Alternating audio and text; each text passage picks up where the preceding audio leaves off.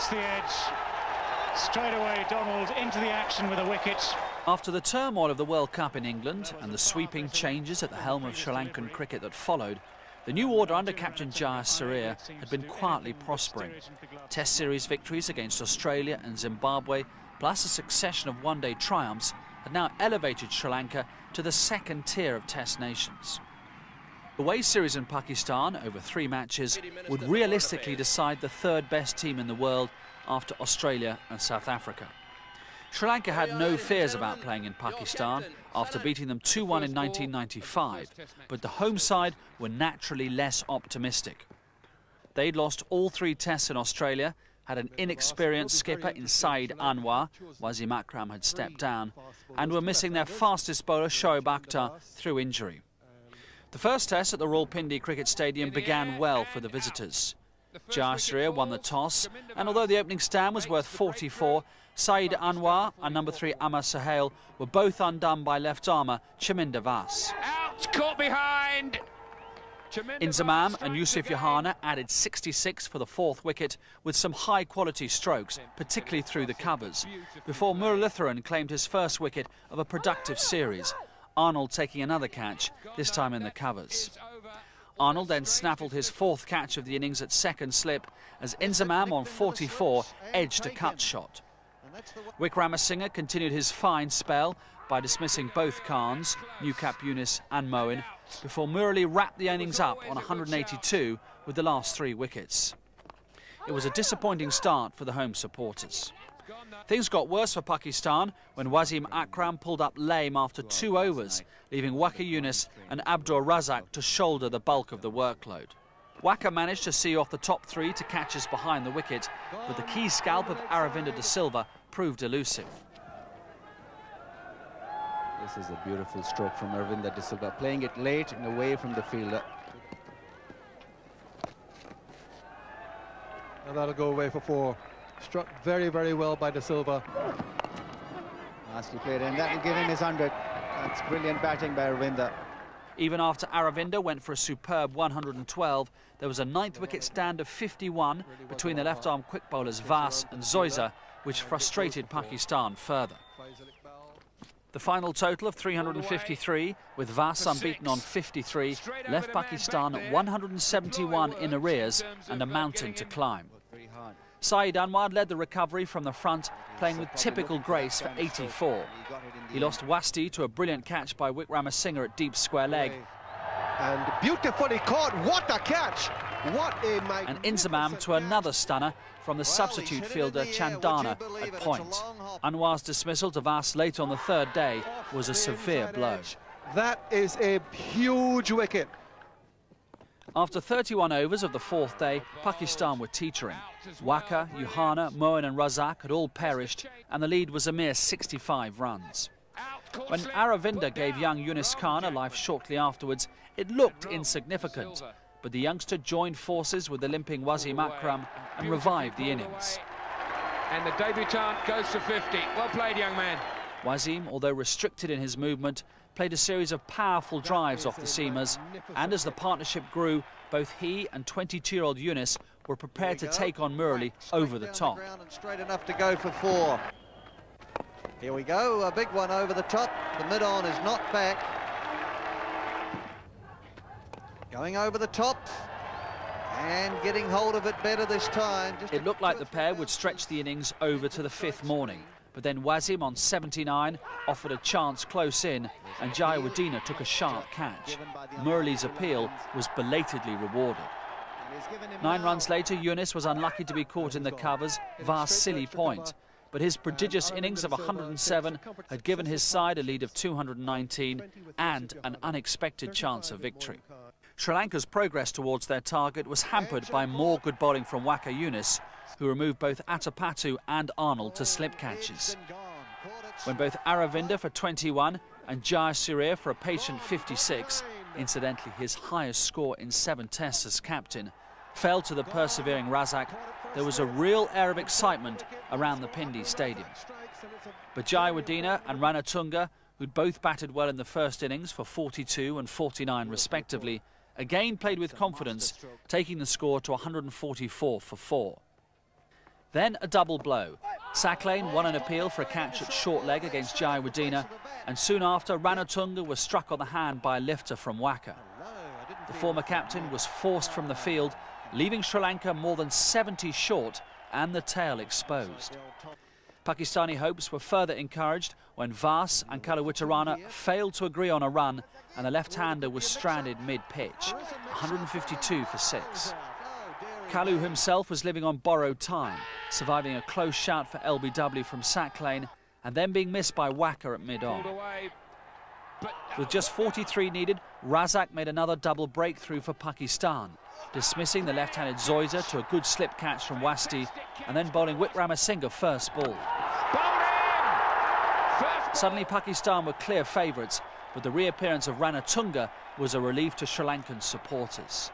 The old warrior was in obvious pain, struggling to keep his bottom hand on the bat, but he was quick to seize on any opportunities to score behind the wicket. Very fine, that's 4. As is often the case with Ranatunga, the running was a real liability. Both batsmen rode their luck as poor throws betrayed the fielder's anxiety. Out of the blue, Ranatunga unleashed a glorious square drive off Waqar, which brought the winning post in sight, although a pinch single almost spelt the end for Kalu straight afterwards. Could be a run out here. Kaluwitharana very, very late in taking off. The return is wide. Moments later, it was all over. A square cut off Waqar brought the target down to 4, and next ball, Kalu's drive squirted safely wide of slip and beyond the despairing third-man fielder. So Sri Lanka had squeezed home by 2 wickets. The 2 batsmen hugged in the middle, although for the heroic Ranatunga, his series was over. A compound fracture to the thumb, certain to sideline him for several weeks. Pakistan welcomed back Shoaib Akhtar for the second test at Peshawar, and he was soon in the thick of things. Wasim Akram and Saqlain were still unfit, as was keeper Moin Khan, but Shoaib dismissed Jayasuriya for 30, top scorer Atapattu for 75, and 3 tail-end wickets gave him 5 for 75, his second 5-for in tests. Sri Lanka's total was boosted by a late onslaught from Muralidaran, who smashed 3 4s and a 6 in his 13-ball innings before becoming Shoaib's 5th victim. Oh, what a good shot. He's middled that. Pakistan began their reply promisingly enough. Saeed Anwar was typically fluent, and the 100 came up for the loss of just 2 wickets. Inzamam escaped a chance in the covers early on, but he and Anwar looked to be gaining the upper hand with some handsome strokes down the ground.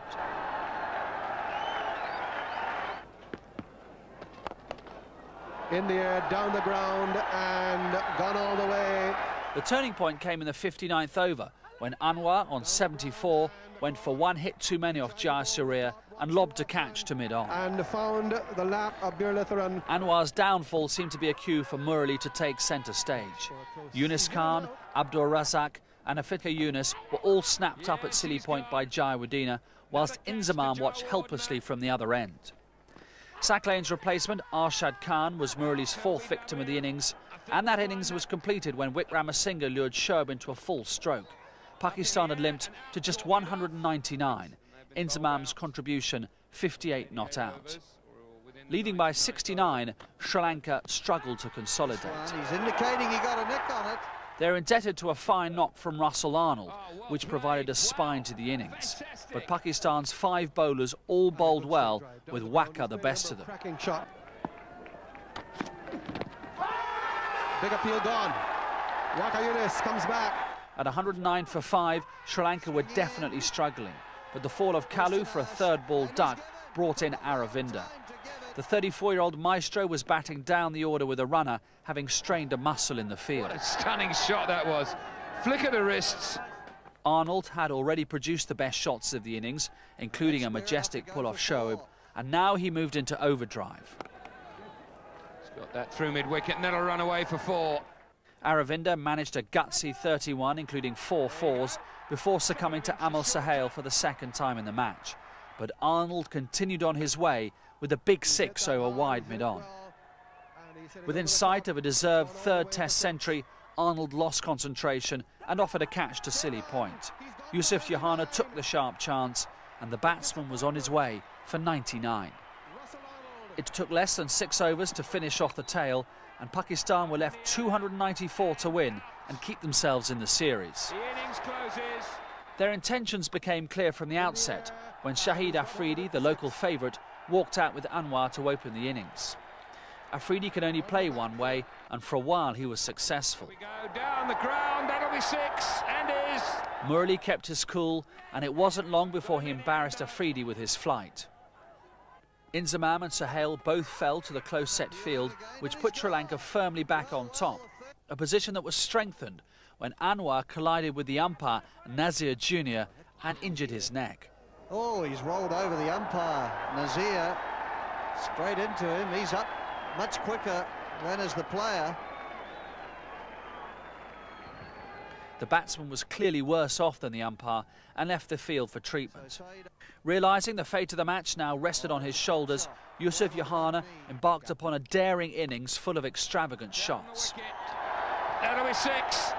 Younis Khan and Razzaq came and went, but Yohana found an unexpected ally in the novice wicketkeeper, Atiq-uz-Zaman, who shared in a free-scoring partnership of 63 in 13 overs. Atiq down the wicket, driving through extra cover, and it's gone for 4. Lovely shot. Yohana was twice missed by Pushpakumara at long on and mid-off, both times off an exasperated Murali, and Jayasuriya brought back Vaas to break the partnership. Less than 90 were needed, and Saeed Anwar had his pads back on when Vaas sneaked one behind Atiq's legs for a vital breakthrough. As the light faded, Murali's big turner caught Yohana playing back, and umpire Hampshire upheld what looked an optimistic appeal. When Waqar went first ball, the last of the day, Sri Lankan fans could breathe again. Day 5 was an anticlimax. 72 were needed, but Anwar spooned his second ball to mid-on, and the last hope was gone. Murali won another appeal to finish things off, his 10th wicket of the match, and the series was won. Sri Lanka were rightly jubilant. Sri Lanka win by 57 runs as Muralidaran picks up another wicket, his 6th of the innings, and Sri Lanka have won the LG series. The third test took place at the National Stadium, Karachi, Pakistan's cricketing citadel, and thanks mainly to some great batting from Inzamam-ul-haq, they maintained their proud unbeaten record with a convincing win. Moin Khan returned to the side as captain, with Saeed Anwar's neck still causing problems, as one of 5 changes from Peshawar. Sri Lanka were missing both Aravinda and Ranatunga, so returned to the side they'd fielded in Zimbabwe. Pakistan were put in and were given a flamboyant start by Afridi, who smashed 79 from just 92 balls, including 12 fours and a 6. A more sedate but equally authoritative 86 from Inzamam allowed the hosts to reach 256 by the end of the day. Murali again took the bowling honours with 4 for 89. Sri Lanka's batting had the air of a side that were looking to enjoy themselves at the end of a tough tour. The stroke play was uninhibited and the run rate at times reached 5 and over. This freedom brought mistakes and all of Pakistan's 5 bowlers were successful, including new cap Irfan Fazil, who picked up Russel Arnold at slip. The most exciting batting came from little Kalu, who hit 9 fours in his 29-ball 42 before running himself out. Shoaib cleaned up the hapless Wickramasinghe for his 4th duck in 5 innings to finish with 3 for 53, and Pakistan led by 29 after first innings. The home side's second innings was dominated by Inzamam, who made a majestic 138 and showed at last how Murali could be mastered. Well assisted by Younis Khan, who made 61 in a stand of 124, Inzamam batted with complete control for most of day 3, treating seamers and spinners with equal disdain. Beautifully driven. Inzamam-ul-haq easily doing it through mid-off this time. A useful 70 from Moin and 39 from Waqar put Pakistan in an impregnable position, although the lack of a declaration was puzzling. It didn't matter. Sri Lanka's desire for a long struggle was evidently lacking, as none of the main batsmen reached 40. Again, the run rate was around the 5-over mark, but no partnership lasted even 7 overs. Oh, timber all over the place.